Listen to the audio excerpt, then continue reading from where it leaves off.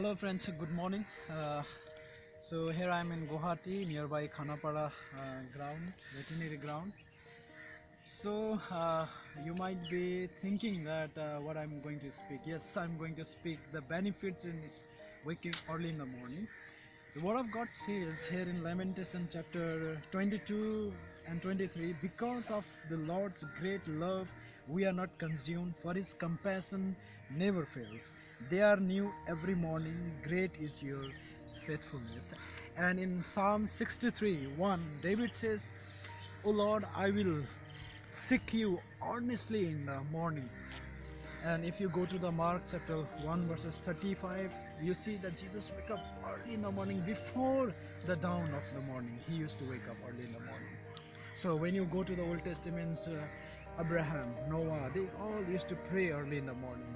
And there is not physical benefits I'm talking about today. There is a physical benefits, but what you will do when you wake up early in the morning. Many people may think that I will go for the morning walk. But the real thing, when this man of God, when they wake up early in the morning, what they do focus is seeking the Lord. Seeking the Lord is too important than all the physical activities.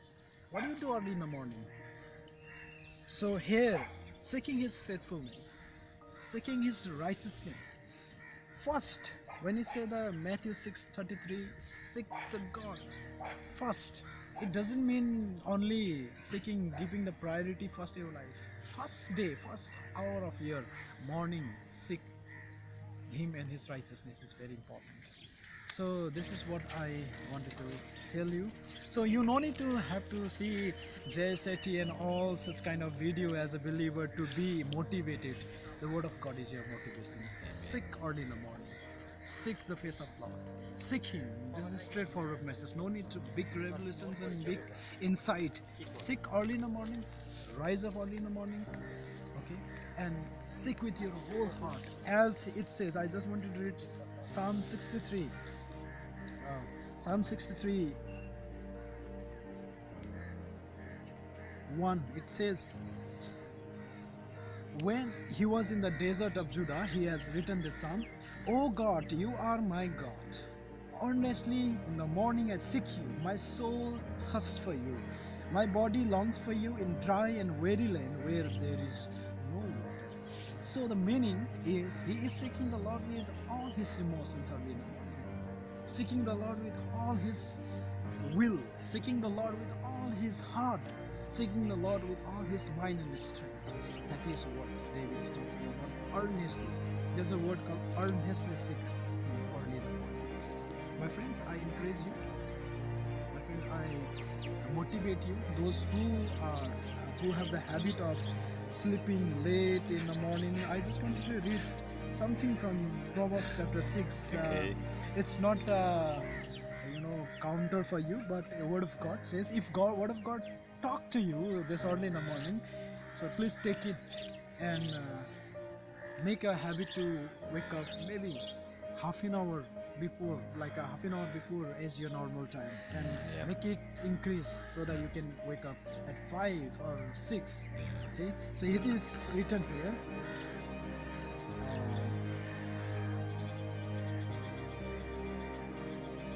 Proverbs 6 from 4.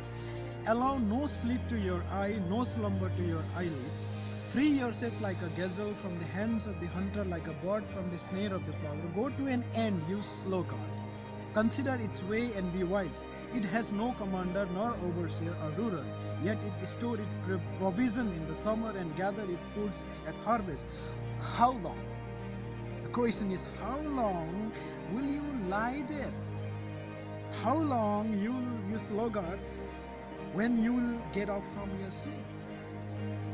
A little sleep and a little slumber, a little folding of the hands to rest, and poverty will come on you like a bandit, and scarcity like an armed man.